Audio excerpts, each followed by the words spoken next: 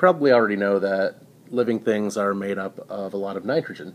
It's about 3% of your total body weight. It's in our amino acids and therefore our proteins. It's in our DNA and RNA. So needless to say, it's pretty important to living things. We get our nitrogen from the plants that we eat or the animals that we eat that ate those plants. Plants are able to get nitrogen from the soil, but there's kind of a catch. You may know that nitrogen gas is the most abundant gas in our atmosphere. But plants can't use nitrogen in that form. They can't use nitrogen gas.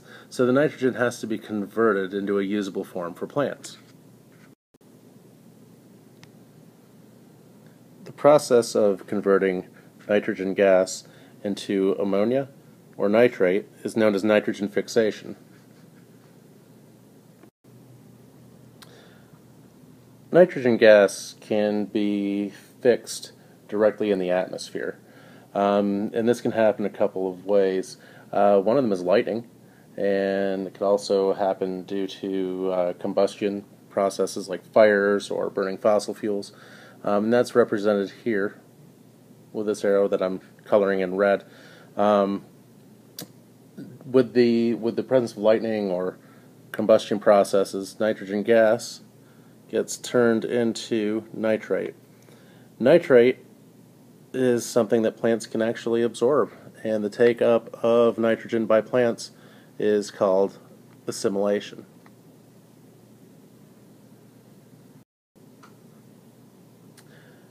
Another way of fixing nitrogen is nitrogen gas can actually enter the soil, where it will come together with what we call nitrogen-fixing bacteria.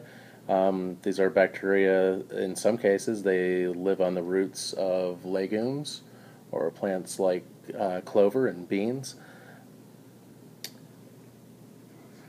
And they also have the ability to convert nitrogen gas into ammonia. Ammonia is easily converted into its ionic form, ammonium, in the soil. Ammonium, much like nitrate, can be taken up by producers.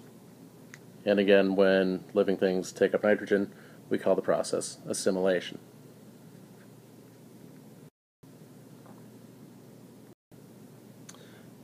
Should also point out that people have figured out a way to take nitrogen gas and with the input of a whole lot of energy convert it into ammonia and nitrate to be used in industrial fertilizers.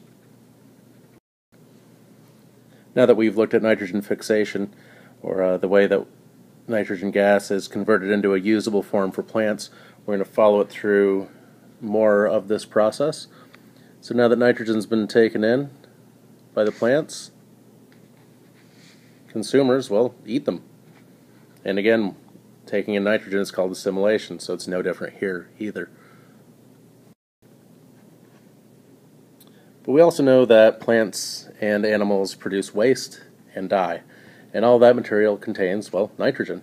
So when plant leaves fall to the ground in the fall, or plants die, that material gets broken down by decomposers in the soil, and likewise animal waste, broken down by decomposers in the soil. Decomposers turn biological nitrogen compounds into ammonium. And from here, again, ammonium can be taken up by plants. This process is known as ammonification. Ammonium in the soil can also be converted to nitrate by what we call nitrifying bacteria. So starting with ammonium, the nitrifying bacteria can convert it into nitrite and then into nitrate, which again can be taken up by the producers or can go on to the process of denitrification. This is a cycle after all, so we've got to show how nitrogen gets back into the atmosphere to complete the cycle. This is done through a process called denitrification. And this diagram I'd like a little bit better if this part were different.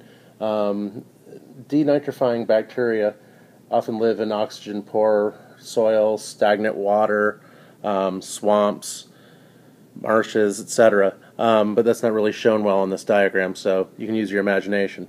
At any rate, there's a series of steps here, and denitrifying bacteria essentially take nitrate, turn it into nitrous oxide, and eventually back into nitrogen gas.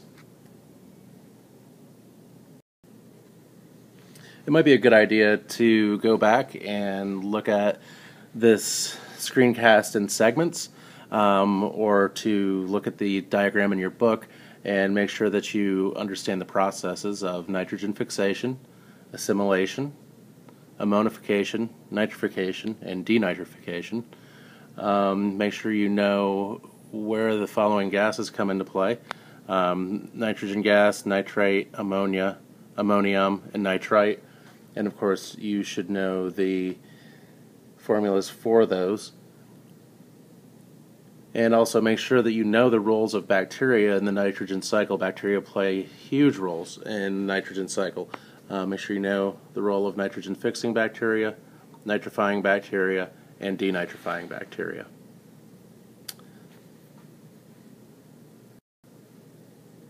I hope you found this tutorial of the nitrogen cycle helpful.